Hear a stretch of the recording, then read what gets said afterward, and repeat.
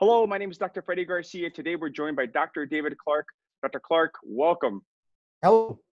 We're doing the video case reviews. We're talking all about peripheral neuropathy. Let's get right into it. All right, so without further ado, if you saw the last one we did, we went through a couple of cases, so I thought let's do another couple of cases. So we're going to start with a little background that I think helps contextualize peripheral neuropathy. So I just want to start with, in case you guys don't have a lot of background on this, let's talk just briefly about the symptoms that can indicate peripheral neuropathy. Well, there are sensory symptoms, as you can probably imagine. You might think of, numbness, tingling. There's also autonomic symptoms related to blood flow and perfusion. And you could see peripheral neuropathy in people that have orthostatic hypotension. You could see it in people with impotence. In fact, impotence and erectile is one of the very early signs of diabetic neuropathy that you see in men. And then there's something called early satiety, which means you get full very quickly because you basically have gastroparesis. Abnormal sweating as another autonomic sign that can indicate peripheral neuropathy. And then there's more of the classical neuropathic symptoms such as burning, stabbing pain, electrical pains. So that's the kind of stuff we're looking for in patients that could tell us, just generally speaking, that there might be a neuropathy involved. Now, I pulled this quotation from a paper I'll give you the citation for, and it makes sense. I want to put this on here so you guys understand why we do what we do for these people. The treatment of choice when you find someone that's got a neuropathy, that depends on the most effective therapy able to provide the optimal control of the underlying disease, which is the big thing that we'll be talking about in these cases, but also when we do the big peripheral neuropathy class next month. We want to know, is it a central problem? Is it a metabolic problem? If it is a metabolic problem, well, which one is it? What we don't want to do is simply say, if you have neuropathy, this is the treatment we give. That's entirely too generic, and it wastes a lot of time, and it's not very efficient. So, for example, if there's a vitamin deficiency associated neuropathy, you replace the vitamins. So, for example, if someone's got a B12 problem or a folate problem, you replace those. If there's a thyroid condition that's causing their neuropathy, then you make sure they get their thyroid hormones replaced. If there's toxic nerve damage from like a medication or an occupational exposure, then you limit their exposure. Now, we're going to talk about this in a lot more detail, but that is the main idea, right? Which is find out what's causing it, what's the mechanism, and do the best treatment based on what that mechanism is, not some generic treatment like everybody that has neuropathy gets this electrical stimulation on their feet, or everybody with neuropathy gets photobiomodulation on that area of the body. It depends on why you're doing it, okay? Now, in other cases, the aim of the therapy is only symptomatic, attempting to limit the severity of the neuropathic pain. And that's, of course, where a lot of the medications come in. Now, obviously, I'm not going to tell you to use medications, but some medications are fairly effective at helping with how the brain processes these pain signals. So don't just discount them and blow them off, although a lot of the people that are going to make it to your office have already tried those and they haven't worked. But just, don't get too cocky. 33% of cases of peripheral neuropathy have an unknown cause. I think that's a pretty large chunk of people. I think 33%. That is large.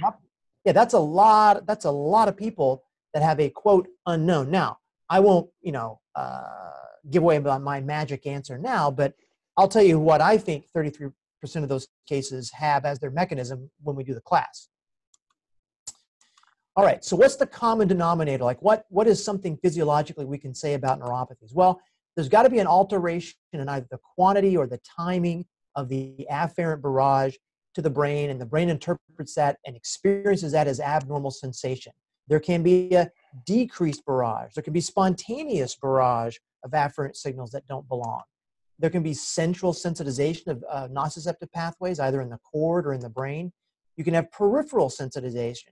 There's a lot of different mechanisms, and it's up to you as the clinician to figure out what's happening in that patient and do the right thing for them. And there's a lot of other things that can be going on as well. Now, the real questions I mentioned earlier with this patient that you have, the patients I'm going to talk about in a minute, is their problem metabolic/neurochemical? Is it in their brain? Is it in their cord? Is it a peripheral nerve that's a problem? Is it a focal neuropathy because they have a compression, right?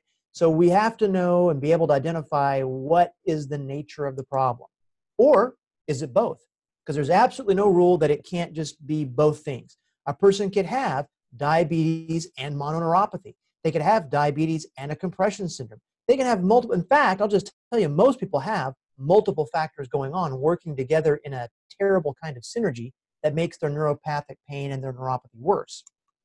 So the answers to those questions determines what your treatment's going to be, and hopefully I illustrate that as we go through these cases.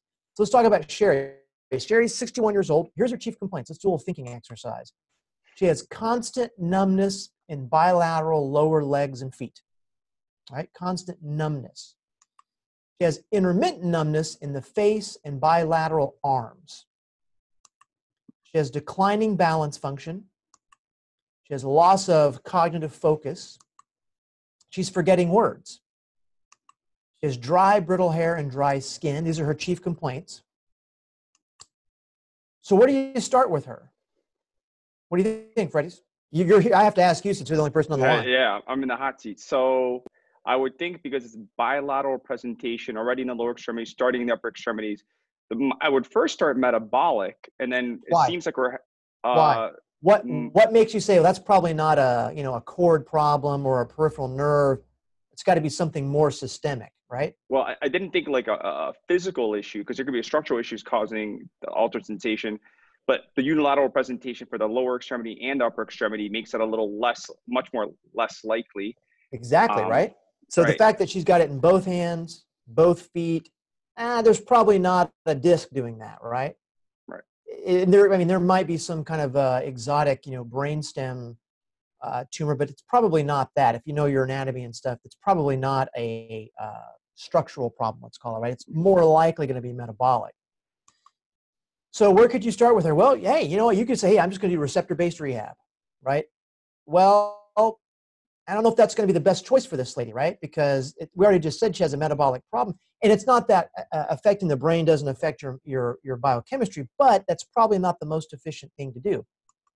Could you do metabolic? Sure. Based on what we just said, it makes a lot of sense to investigate that and find out what else could be going on, right? Automatically, we've just said, hey, we're not going to be the technician mechanic that says, you've got neuropathy, here's the one treatment I do for that, for everybody. We're going to select the best treatment. Could you manipulate her joints? Sure. Why not? You could try to say, well, look, I want to fix the balance function. I'm going to adjust her legs and feet and see if her balance gets better. It may get better temporarily, but I can just about guarantee you that's not going to be a permanent kind of curative, long-term help for her. Could you do photobiomodulation, or AKA, laser? Sure, you could do that. But I would ask you, why are you doing it, right? If you think it's a metabolic problem, let's figure out what the metabolic problem is. Let's not just throw laser at her for no reason. Could you do exercise? Sure. There's a lot of research showing that, especially in diabetic peripheral neuropathies, exercise can be very helpful for those people. But again, we don't have the answer to our question, what kind of metabolic problem is it? Could you send her out for medication? Sure. That's what most people are. And I'm not saying that's bad, but I'm just saying, again, just giving her gabapentin or something like that doesn't really answer the question, why do you have this metabolic problem? So let's talk here at the bottom. I've listed some common, possibilities for metabolic causes and brain cord kind of nerve causes. Let's just see if any of these match up. We already kind of gave it away. She's got constant numbness in the bilateral lower legs and feet. There's not really a lesion I can think of that's going to do that. Intermittent numbness, same thing. Declining balance. Well, she probably has balance problems because she can't feel her legs and feet, right? That's probably why it's not a cerebellum problem primarily. Now, the cerebellum can certainly go through diasthesis and be deafferentated if you have numbness for a long time, but that's probably not what the core issue is. Loss of focus, well, that's more brain, obviously. And that could be poor perfusion. That could be just poor frequency of firing. We don't know why. They may even be related, right? Like the balance and the focus may have nothing to do with the numbness. One of the tendencies people have is they try to make everything relate to everything else, right? They try to make they don't all the time. And that's something that with experience you learn, unless you kind of take my advice now and just say, don't always make everything connect, because it doesn't always connect. So there's some metabolic causes like diabetes, B12, folate, autoimmune stuff. So you and I just talked about it, and it's probably not this stuff on the right side of the screen. It's probably something in the metabolic category, but it may not be one of these. It may be something else metabolic. So let's talk about her history for a second. She's had 42 knee surgeries. That's not a typo. She's had 42 knee surgeries, 4 shoulder surgeries, and 2 eyelid surgeries, and she's 61, all right? She's had both knees replaced. She does not have a patella in either one of her legs. Okay. Now you may ask yourself, why did that happen? Well, she's never really been diagnosed with any particular conditions. Like, she just had crappy knees, and she's had all kinds of surgeries on her knees. She doesn't have a patella in either one of her legs. So you know her gait's going to be off. But does that clue us into anything that helps us understand the metabolic possibilities? Well, maybe, maybe not. In 2011, she had sudden onset of lower leg edema as well as tachycardia. In February of that year, she was diagnosed with Graves' disease. Now, what is that? That is an autoimmune thyroid condition. It's a hyperthyroid condition. And that led to her getting radioactive iodine ablation. Now, I'm super interested as a clinician when I see someone walk in with neuropathic symptoms and they've got a previous diagnosis of an autoimmune condition. Because now I know that there's a good chance that her immune system is probably involved in this neuropathy, just without knowing anything else. Real good chance her neuropathy's might be immune system mediated. May not, but the odds are pushing us that direction. She developed exophthalmos, where your eyes poach out of the orbit, lower leg tingling and pain. Oh, wait a minute. So something happened in here, right?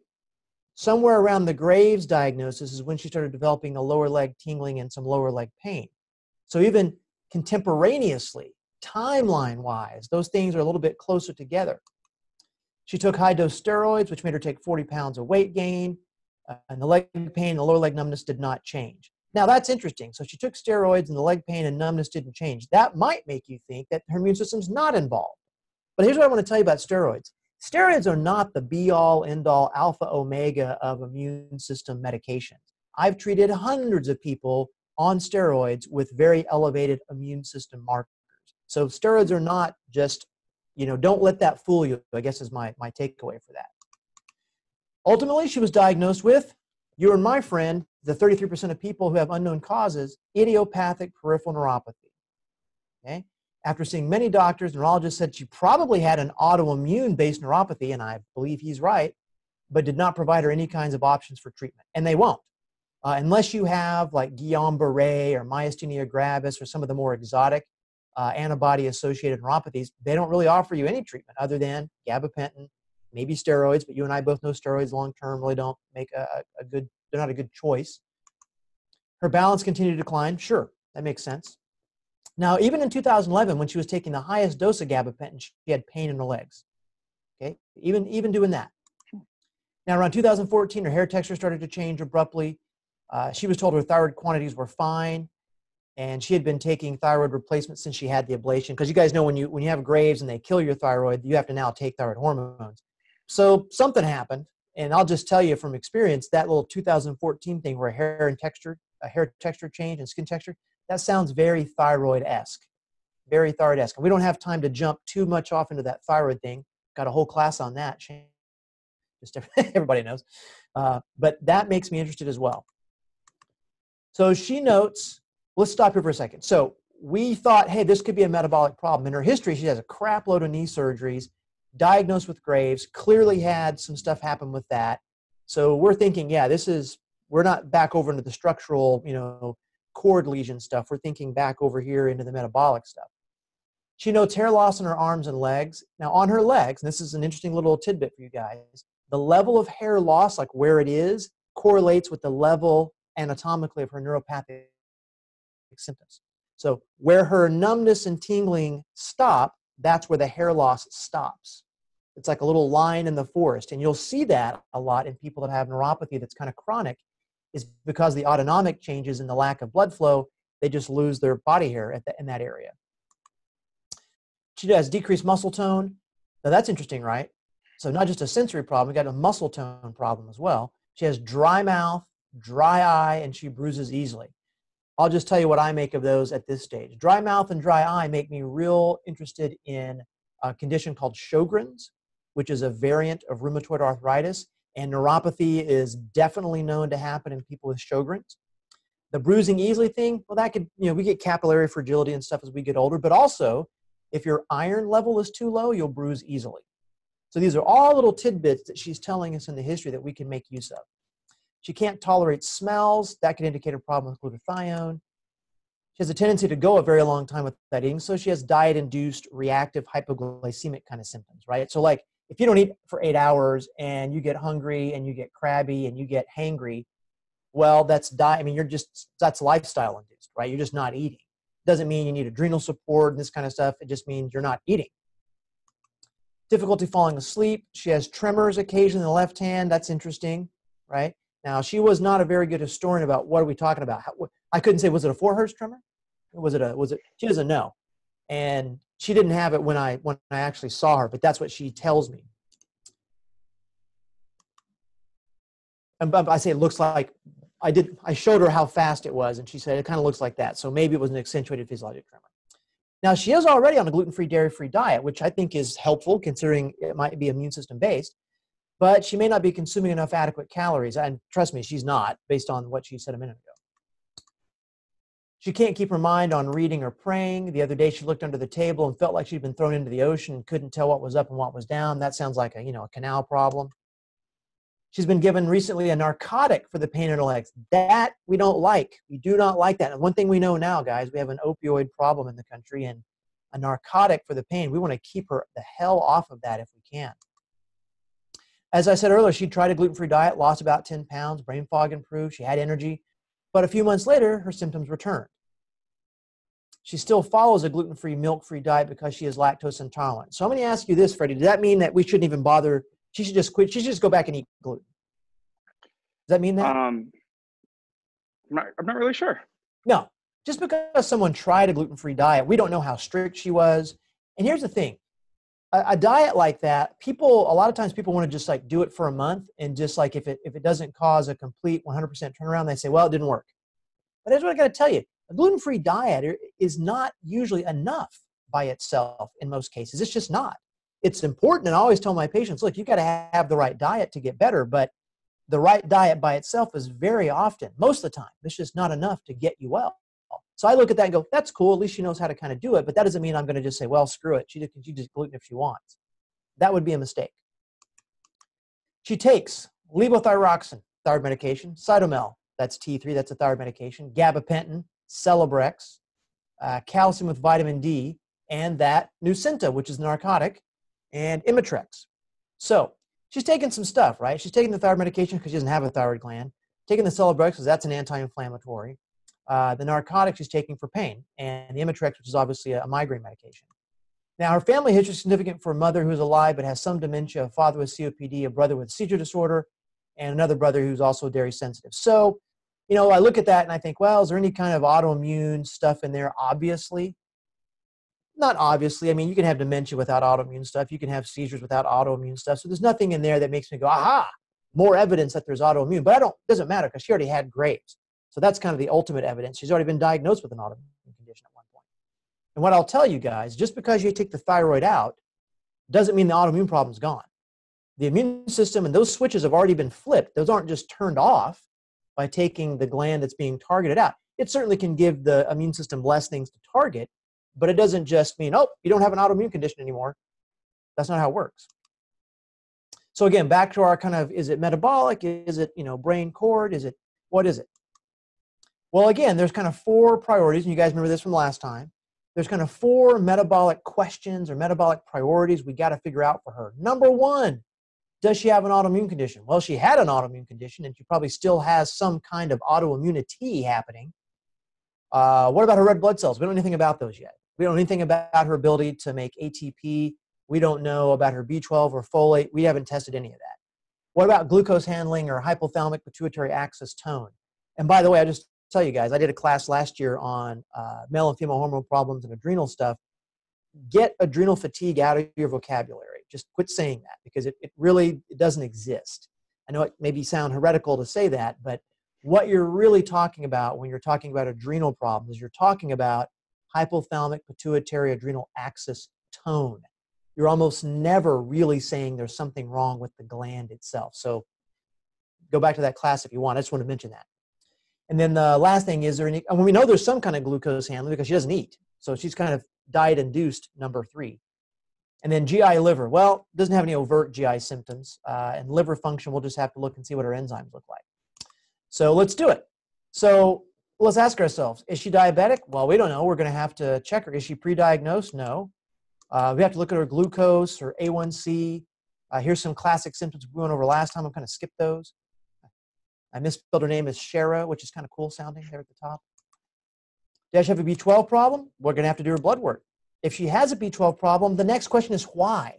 So look, don't do the lazy kind of functional medicine, right? Which is, there's a lot of people that do it this way, and I wish they wouldn't. Well, I mean, I guess they can. It still gives me patience when they do it this way.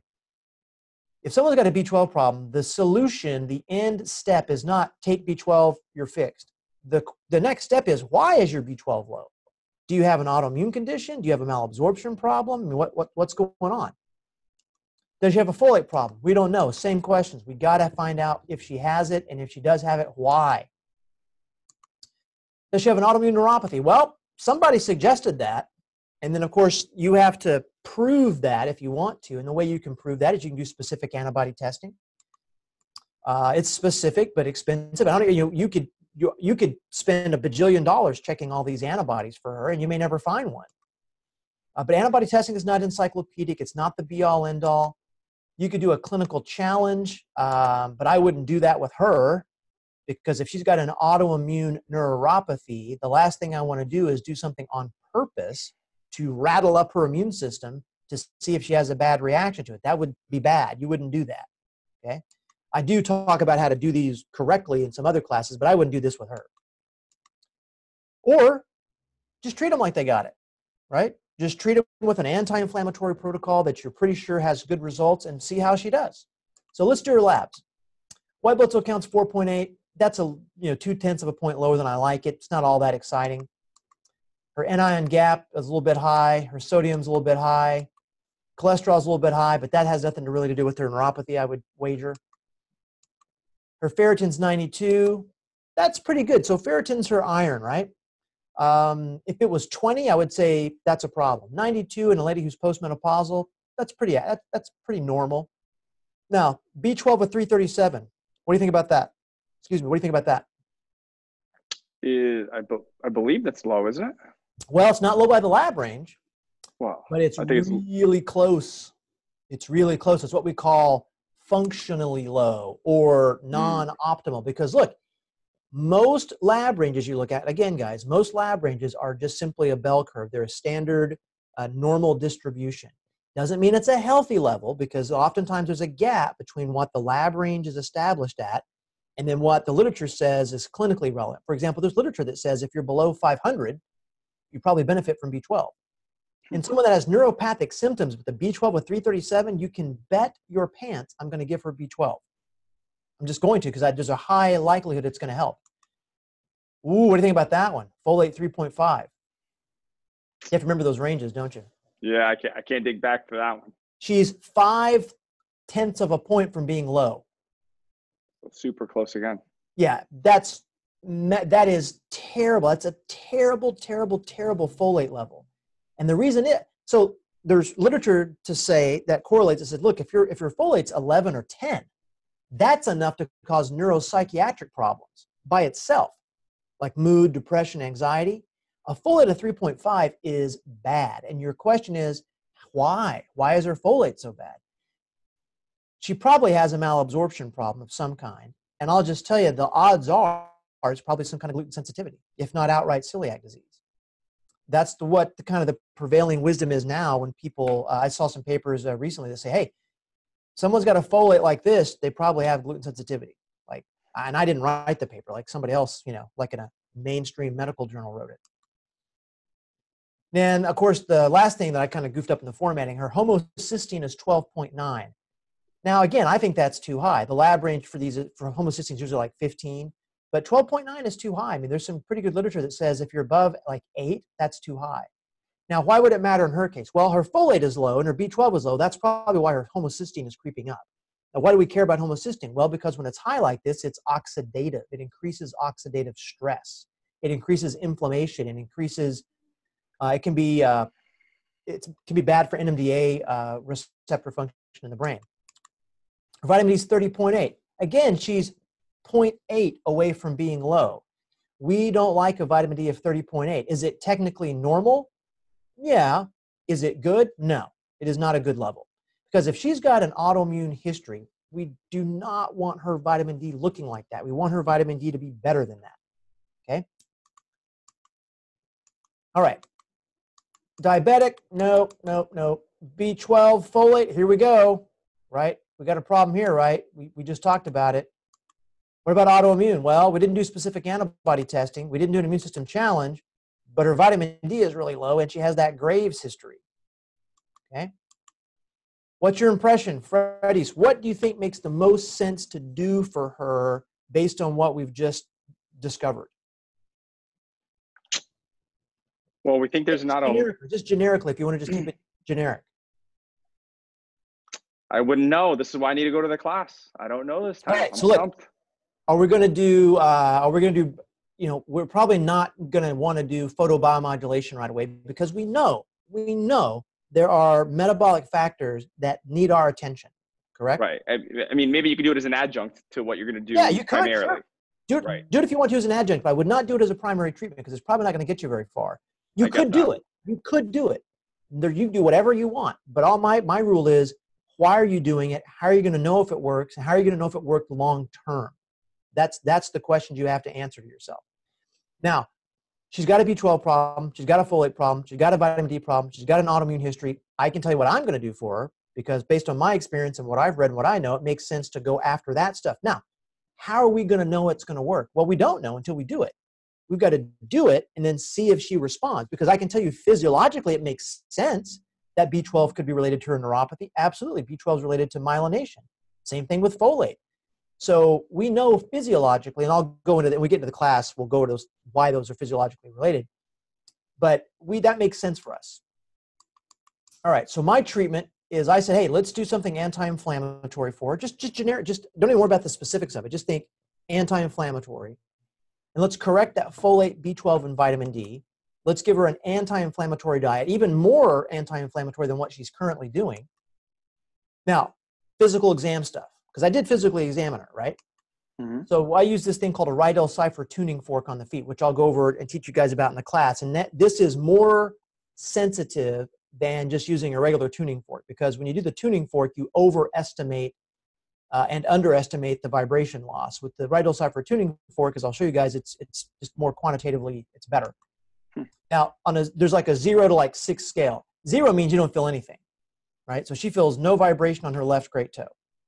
A 2 means she's got about, it's a scale, but 2 is not good. I mean, she should have at least like a 4, okay? She's got no sensation on the left, pretty crappy sensation on the right.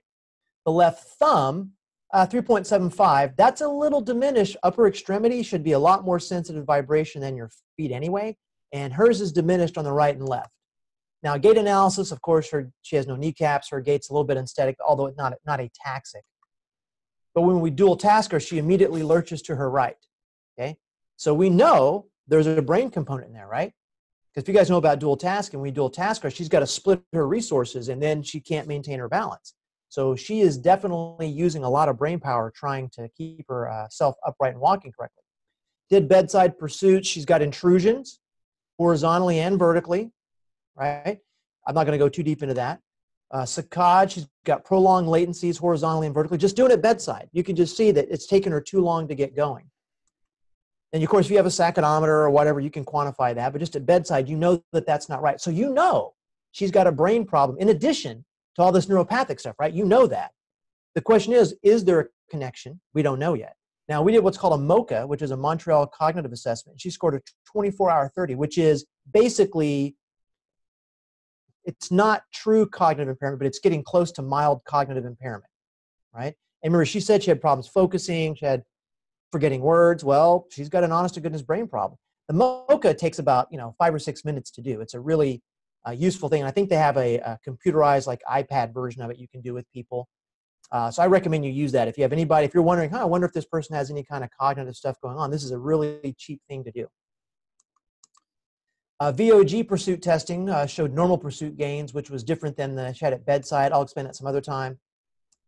I'll explain that later. Right, so here's our impression. She's got a brain problem. She's got a metabolic problem. Where do you start? Well, again, here's all the different choices. I think based on what we talked about, we can all make cases. We can make cases for doing all that, frankly, right? But what I did is the anti-inflammatory supplemental protocol. Don't even worry about the details of it. Fix the B12, the folate, the vitamin D, the anti-inflammatory diet, all of which, when we have more time, I'll tell you guys about, and we'll talk about it in depth at the class. Here's what we got after 30 days. I like to do my treatment plans in 30-day chunks because I believe that 30 days is plenty of time to see if there's going to be some kind of change or not. Sure. It's not going to take 6 months doing metabolic work if you're doing it right and it's actually, helping to figure it out. 30 days is plenty of time. So in terms of focus and forgetting your words, no change. Well, crap. She had 2 good days, though, where there was a lot less pain in her legs. Well, that's interesting because she normally never has any good days where there's a lot less pain in her legs. Maybe the balance is a bit better. That means no, by the way. When someone uses waffle words like that, it's not better. Like, here's what if I say to people, hey, well, so how much better is that? And they go, that means it's not better, right? If I say, how much better is it? And they go, oh, that's actually a lot better. Then subjectively so they're, just recognize when someone's telling you it's really not better. And it's okay. Don't be afraid for someone to say, it's not better, because that lets you know if you're a good doctor and you're a good clinician, you're going to use that information to change what you're doing, right? The numbness in her face and arms and the constant numbness in the legs hasn't really changed. Well, crap again. So what do you do?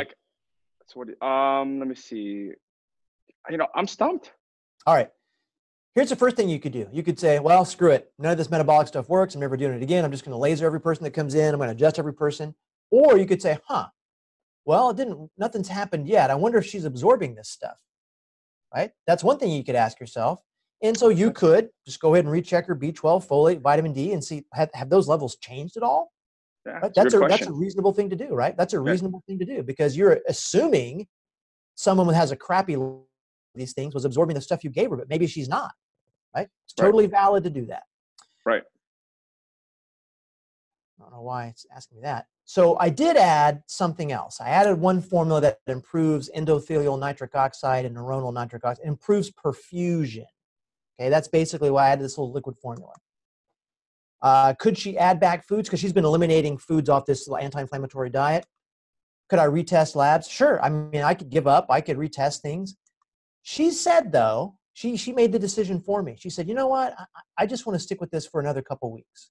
I said, all right, cool. I said, but I think we should go ahead and retest the labs. So I'm not sure if I put that in here, but I went ahead and ran the labs to see what they were going to be.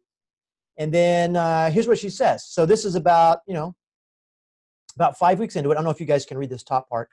So she says, this email she sent me. She says, so I must tell you, I'm not quite sure what to make of it. When I was in there at 4 weeks, the 30-day follow-up, there was no difference. And I started to slowly add foods back in.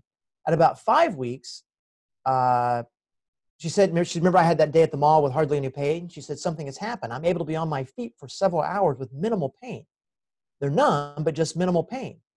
I'm scared to add any foods back. I've added a few things. My goal is to be able to sit at the table with my feet down or at my desk. I can tell that that's easier. It's been 6 years of pain. I hope this isn't temporary. I cleaned yesterday like I haven't cleaned in years. So here's the thing. It just took a little bit longer for her than 30 days for things to really start to kick in. Now, I could go through the rest of the case with you, but the bottom line is her folate levels went up, her B12 levels went up, and we kind of got ahead of the process, right? So she didn't have to keep taking the same protocol for the rest of her life, because I always tell patients, anything I tell you to take, at some point, I'm going to tell you to not take it. I got to find out if you still need it or not. And I'll tell you, that's the one thing that every patient that comes to you for this kind of work thinks you're going to tell them, is that they got to take it for the rest of their life, because that's how they're given medication. But I view this clinical neurochemistry and functional medicine as rehab. So we rehab, do what we can, and then pull stuff away and find out what does the patient really need. Some people need long-term support. Some people don't. The only way to find out is to find out, right? I think it's the ethical, smart thing to do for them. So anyway, the takeaway from that case is she was willing to give it another week or so, and that's when the turnaround really happened for her. Now, I wanted to have her come back in. I wanted to do other rehab and stuff on her, but just because of financial stuff and other things, she was happy. She was happy with what we got. So, I mean, I tried to impose my goals on her, but she got what she wanted out of it. So good for her, and I guess good for me. So my takeaway is, don't be a mechanic, right? do specific, try to narrow down what you're doing based on what you think the mechanism is. Do your treatment. Did it work, right? And they're going to throw you curveballs, because what I'll tell you guys is when I give you cases, I mean, I'll give you cases like this is real stuff, because sometimes things don't work. What do you do then, right? You go to some classes and they tell you, well, this is what you do, but they never tell you what you do if it doesn't work, right? You have to know your physiology and things and know what is next, what's the most likely. So that is our first case. This next one won't take very long. You guys have seen that before. This is Bruce. Bruce is 60 years old. Again, neuropathy, the odds of neuropathy and the prevalence of neuropathy goes up a lot after you hit about 50, 60 years old. It's just kind of what happens. His complaints are fatigue. Well, that's completely nonspecific.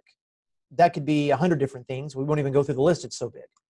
He has weakness in his legs. Well, okay. Is that a motor problem or a sensory problem? Because, just remember, guys, and guys, I mean gender neutral here, everybody, you cannot have a motor response that's correct unless you have a correct sensory input, right? If I have abnormal sensation, I can't have appropriate motor output. He also has difficulty walking. He has decreased sensation in his feet. There we go. He has general stiffness in his legs. He has occasionally stiffness in the hands. Okay. He has near constant tingling in the hands. Okay. Let me just cut through some things pretty quickly for you. He's got sensation loss in the feet and tingling in the hands. That is not a cord lesion, right? That's not a compression. There's basically different fiber types involved, roughly different fiber types involved in the upper and lower extremity. That's probably metabolic, right? Now, if he just had tingling in his feet and nothing else, there could be a couple things that could do that. But he's got him in the upper and lower extremities. Here's the problem with Bruce. He's employed as a driver for a major freight company. Here's a guy that's got weakness in his legs, decreased sensation in his feet, and this is not good for him occupationally, right? This is a problem for him. So the thoughts are the thoughts I just gave you, okay? I can't read that. Hold on a second. I have to move this thing out of the way so I can read it. So metabolic versus neurosis. Very likely a metabolic problem. Let me get it back here. So here's the history. Early 2012, he had the onset of tingling in his right hand. That was his first symptom, tingling in his right hand. Freddy's, how could we tell if the tingling in his right hand is due to a brain problem, a peripheral nerve problem, or a metabolic problem? How could we figure that out?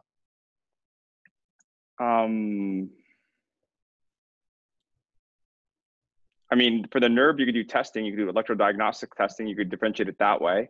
Mm-hmm. For the you could brain also just problem, you could just see, is it carpal tunnel? You know, you could just do like orthopedic compression tests, right? Right. So you can do some mechanical things to confirm that. The neurological stuff, you'd have to use other tests to confirm his parietal lobes on the left side. Right. How would you do that? Just quickly, how would you do that? I guess you could do things like, compare the left-right graphesthesia, things like that. Right. Do parietal lobe test. You could even do, the tingling could be from his motor map. Doesn't have to be from his parietal lobe, right? You could do frontal lobe test. The point is, you could figure that out. Like if you have the body of knowledge, you could go, wait a minute. Like if he walked into your office today and he had tingling in his right hand, you would be able to reasonably push yourself into a couple different directions, right? Mm-hmm. If you're like, okay, the tingling is nondescript, it doesn't fit carpal tunnel, I can't provoke it, right? I look in his brain and his saccades are good, his parietal lobe looks good, pursuits are good, everything looks good. Probably not either one of those things, right? Mm-hmm. That's my point. That's how fast it can be. Now, over the next 6 months, the tingling spread to both hands, both legs, and feet. That's not his brain, probably. Now, you could make a case that it's his parietal lobe. You could.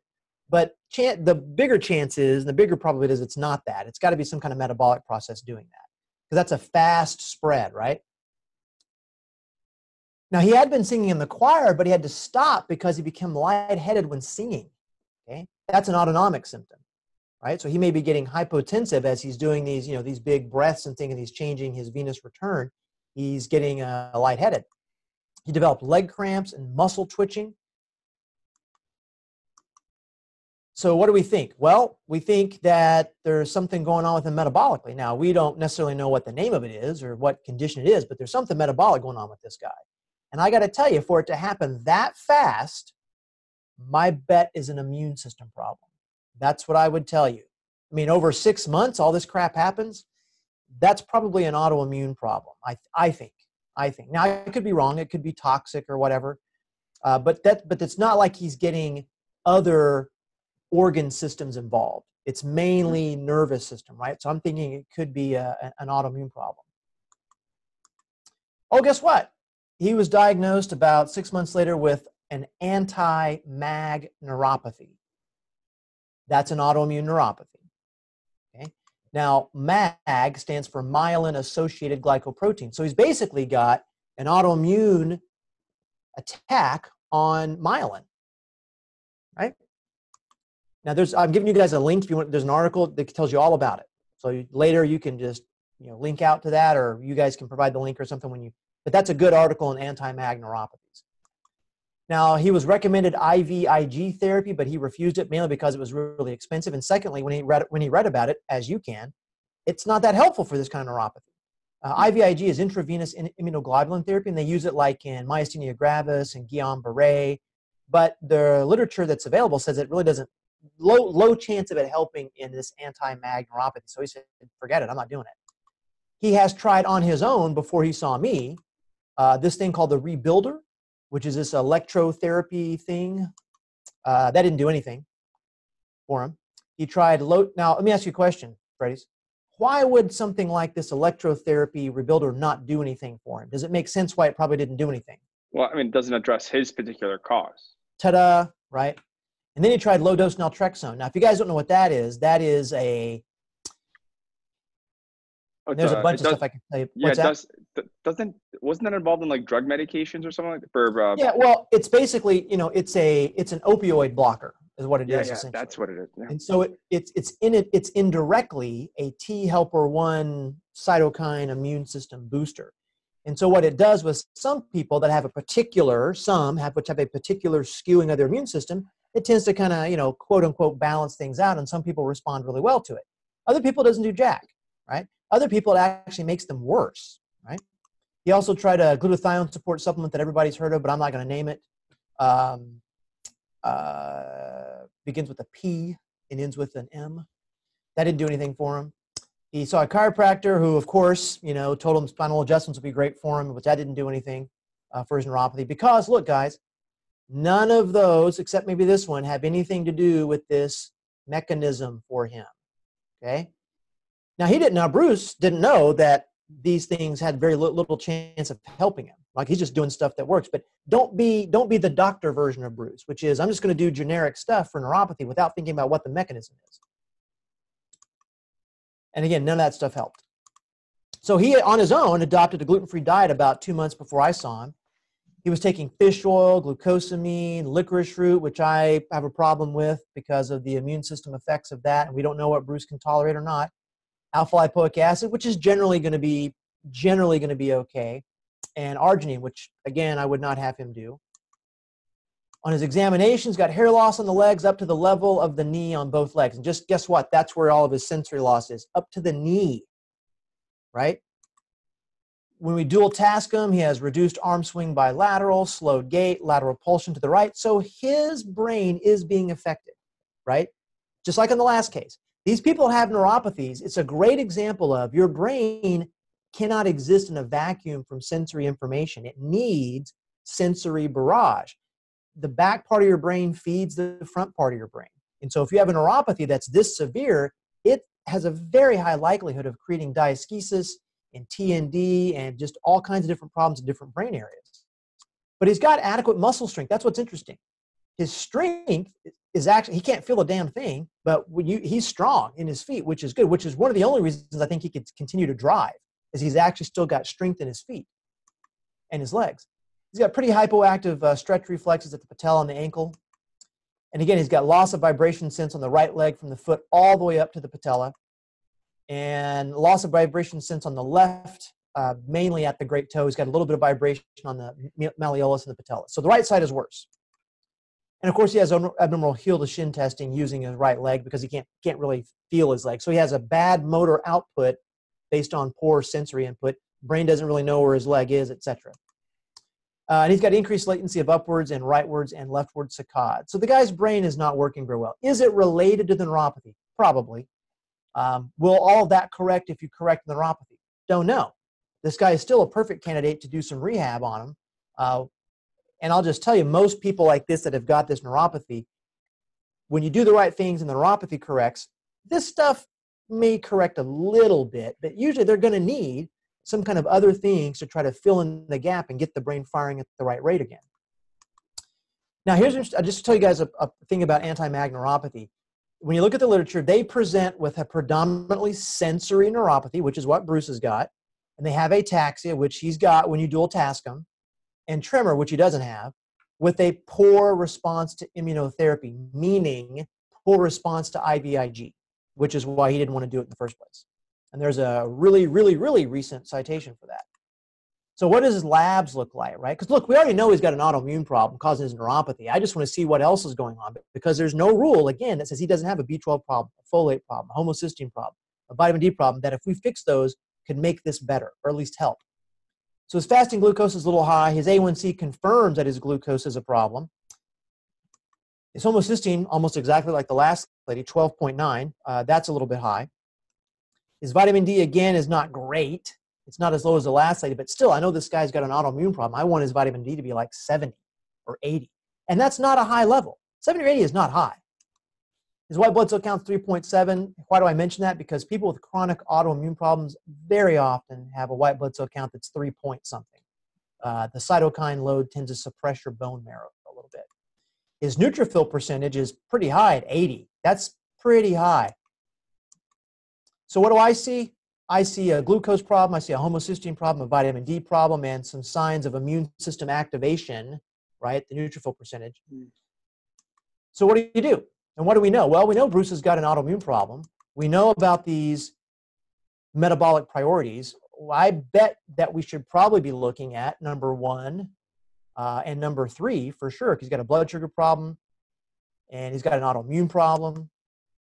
So what do I do for him? Well, I kind of give you a little more detail. So I gave an anti-inflammatory diet and a supplement protocol which had vitamin D, omegas, turmeric, resveratrol, and a formula to try to get his blood glucose down. Because look, when glucose levels are high, that is basically, it's inflammatory, promotes oxidative stress. There's a lot of things that happen. So having an antibody-associated neuropathy plus basically diabetes, that is not a good combo. So we got to do both things. Now here's after 30 days. The vibration sensation was now intact on his right leg from his knee down to his ankle. Wow. So he got that back. He got that back. That's with no rehab. That's just doing the metabolic control. Dual tasking no longer caused lateral pulsion and his arm swing was normal. Okay. Now sometimes it doesn't work like that, I have to tell you, but this is a case where it did. Like his gait was good and he didn't lateral pulse. His arm swing was good. His muscle stretch response is still hyporeflexive. That's, we can live with that. I mean, we'd like it to be better, but they may not get better. Now, after 60 days, he got vibration sense back down all the way to his toe. Okay? And his saccade latencies became normal, but they were still kind of asymmetrical, meaning, everyone's asymmetrical a little bit. So the guy's brain changed in addition to the neuropathic stuff changing. Do we know the exact reason why? No. I mean, we're not a controlled way to do that, but we know that what we did helped, right? And not only did it help the neuropathy, it also helped the central function as well. Okay. Over the next 6 months, he maintained that. Okay. We like that because anti-MAG neuropathy is supposed to be progressive. It's not supposed to get better. It's not supposed to stop. It's supposed to get worse and worse. Now, he discontinued the turmeric and resveratrol, but continued to maintain the same level of improvement. Okay? So again, right, we took him off some stuff and said, hey, how's he going to do without this? And he passed his yearly physical required to maintain his truck driving license, which is very good for him and his financial situation. And then 1 year after I saw him, the physician who had diagnosed him with that neuropathy said that, hey, man, the neuropathy has failed to progress, which you know, kind of blew that guy's mind a little bit because he'd never seen a case where it failed to progress. Of course, they usually chalk it up to it being chance or something, but, you know, I would like to think that our intervention probably is what did that, you know. So that's a good thing. So here's the takeaways. Again, you got to know how to determine if the cause is metabolic or neuraxis. You got to know what the symptoms are telling you about the possibilities of those. You got to know how to test for those, which means to do this really well, and this is what we'll talk about in the class, we're going to talk about, you know, how do you assess, you know, not just how to run labs, but how do you do it all, right? How do you check for compression? How do you check for brain stuff? I mean, I can't do like a full 800 course or whatever, but we're going to give you the tools that you need to be able to make these kind of differentials and know, okay, maybe I should do rehab on a guy like Bruce, right? When do I do it? So the takeaways are you got to know how to treat effectively and efficiently, and that's the whole point of the class that we're doing in a few short weeks in Cape Canaveral, live stream or on site. I would love to see you guys on site. And that's what we're going to do. We're going to go through, you've already got a huge flipped classroom I already released to you guys, and it's full of a lot of stuff. So what I'm not going to do, I'm just going to go ahead and tell you, I'm not going to spend a lot of time going through anatomy of this stuff. I really want to get into the pathophysiology and then how do you test, how do you treat, and we're going to do not only the labs and the metabolic stuff that you guys have seen, but talk about the structural stuff like compression neuropathies. What do you do for those? Talk about, you know, the structural side plus the biochemical side plus the kind of functional neurological central brain stuff. There's a lot of stuff for us to cover. We'll have plenty of time to cover. There'll be a lot of hands-on stuff as well. So I think I just stole your thunder, Freddie. That was, you were supposed to talk about that class. No. I appreciate you going over it. And again, we're getting a lot of excited scholars calling the Institute because of this program. Because again, everybody's been kind of going, is he really going to go over the metabolic stuff? And is he going to do more? So again, we're really proud to say that we are going to be covering the metabolic, the neurology, and the physical medicine.